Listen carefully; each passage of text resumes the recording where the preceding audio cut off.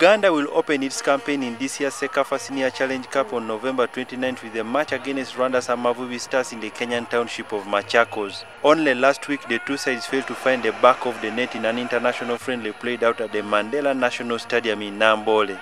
Cranes coach Milton Michos Rodojevic believes his side will perform much better than they did in the dress rehearsals. We know each other very well. They are having a special motivation against Uganda. We respect that. We respect them, but not over-respect. We much more respect ourselves, our supporters. We want to give the best and all out.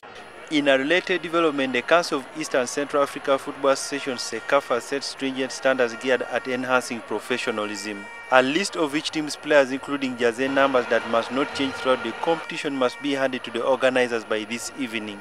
Captains, team managers, and at times coaches must attend the pre- and post-match press briefings. Teams reporting late. The law says at least 2 hours before kickoff. But when you come late, but within 30 minutes, less than 30 minutes, you pay $50.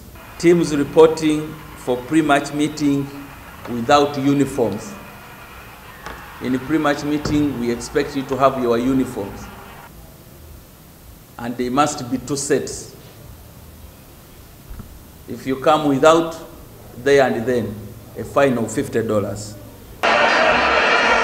No team will be allowed to compete before paying the annual subscription fee of $1,500. Alfred Odong, NTV Sport.